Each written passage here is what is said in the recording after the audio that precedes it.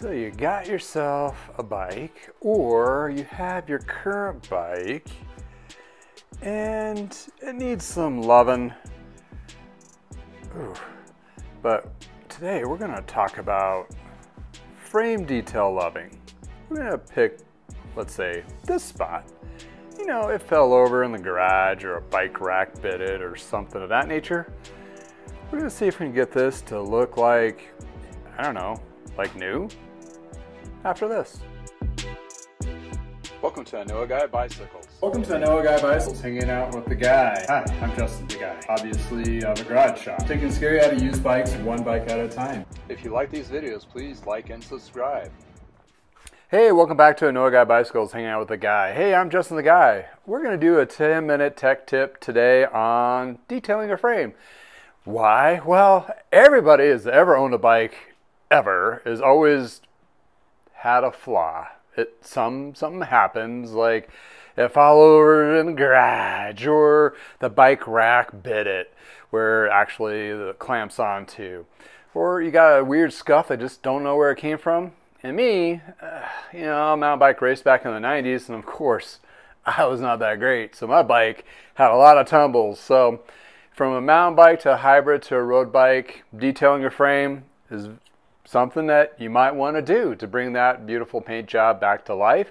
And some of those paint jobs are marvelous. So we're going to take a little section here to make it all pretty. And the process that I've learned over the last couple of years of really detailing the frame, because, you know, I've been doing this bike thing for a long time. I always like finding something new and dived into it. So let's dive into it after this. First, let's review what I'm going to be using. Well, I have these Dremel little buffers, which I use these pads for. You don't have to use that. You can just use your elbow grease. But these are definitely the compounds I definitely suggest getting from Adams Polishes. There's a scratch and swirl, a compound, and a polishing. And then I get a couple fiber cloths, and I have 3 different pads that I use primarily. One is a wool blend, and this is the compound. And then I use the smaller one here for the polish. So that's what I'm going to be using. But also I do use a 3000 grit sandpaper, which I cut to the disc. That looks like this. What that does is help cut that first layer of uneven surface down to get this smooth. First of all, I want to clean the surface, but I use Purple Power diluted half and half with water. And with that, I actually clean the surface of the area that I'm working on to get any kind of grit and grime contaminants off. And sometimes by just cleaning it, really gets it out of that surface area and so forth. So with a little bit of rubbing alcohol, you can do a second cleaning. What that'll do is remove any kind of maybe paint or anything that may have rubbed into the actual surface area. And that will give you a completely dry area to work off of without any other contaminants. The first step in this section here, I'm going to use that 3000 grit sandpaper, but I'm just using, well, it's kind of a cloth paper. Actually, I put a little too much on there, just enough.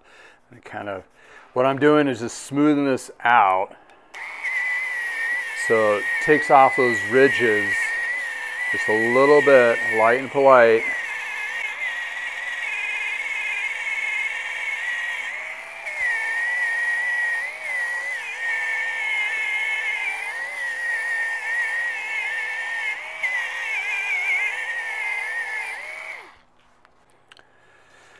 Now we're going to apply the scratch and swirl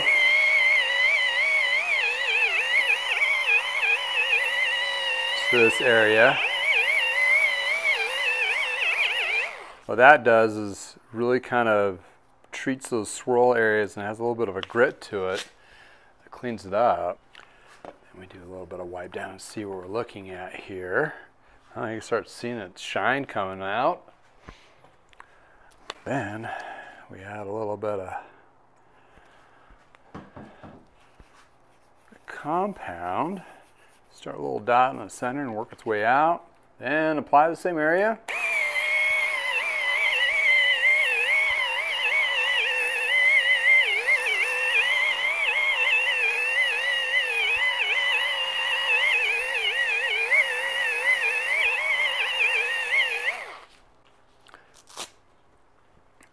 take a look.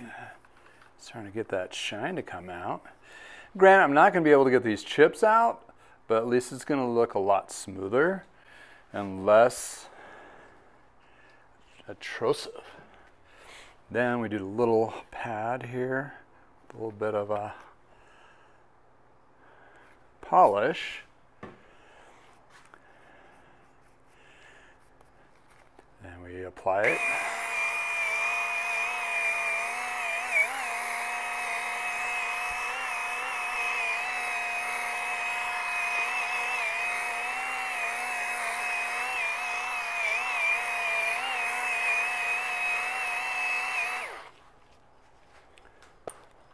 Once that's applied, then we pretty much have our end result. So you can see a high shine in that area that we cleaned up. That big old scratch mark, the clear coat, has now been buffed down and clear. I mean, yeah, you'll still see it, but it's going to be less noticeable. And actually, with that polish, is going to protect whatever undercoats that you have there left as well. So that's your little tester spot. And again, when you do any of this type stuff, I would test it underneath, because paint jobs are different on each bike. So if you do it underneath an area or underneath the down tube, that way you'll be able to do that test area and know how that paint's going to respond. Looks simple, right? Yeah, I've been doing this quite a while on bike frames now, and you know, I just started off initially doing like Armor All and a little bit of car polish, like Turtle, that kind of thing. And then over the time, I've found different layers that I can manipulate that paint, right? And some paints are thicker than others, and some clear coats are thicker than others as well. So take note, you want to do a test probably underneath of that process, just like I did in the small sample area, just to kind of see how that paint is going to perform. You know, different paints are thinner. You may not have very much material to work with. In that case, I would use like the compound and then just a polish on that. And again, all of these can be done by just, you know, elbow and not using the actual polishing tools. But that, for me, since I do a lot of it and I do the whole frame, something that kind of really cuts down a lot of time for me to do that. Yeah, you hear the choo-choo in the background. Anyway, here we go. So that's my little section there. And what I do is I do one of those stages through the whole frame at a time. And what that does for me is able to inspect the frame as well to make sure it's not damaged or any of that nature, in addition to making sure all those little spots are addressed at a particular time. I have had like noticed in the sun like, oh shoot, I missed this, and just kind of repeat that process in that small area. So this is great for mountain bikes, road bikes, hybrids, that kind of thing. Even your car, because most of this is car products. My wife's like, we got those scratch on the back of the car. I'm like, sweet. So I'm right out there, you know, buffing it out and made it go away.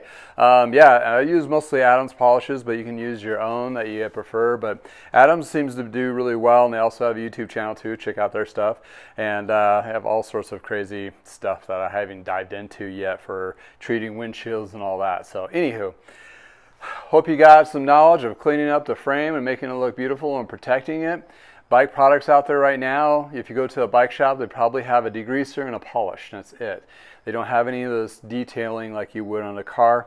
And granted, this paint is pretty much just car paint in a sense, maybe a little bit thicker, so you actually get those frames back to life and more in detail. But check out the final result after I get through this whole bike.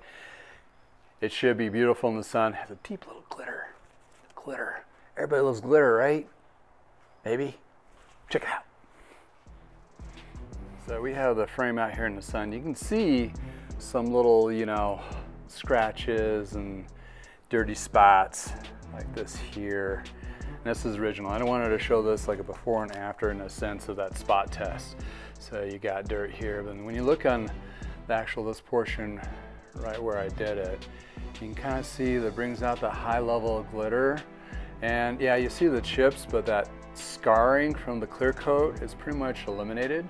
So it's, you know, less noticeable per se.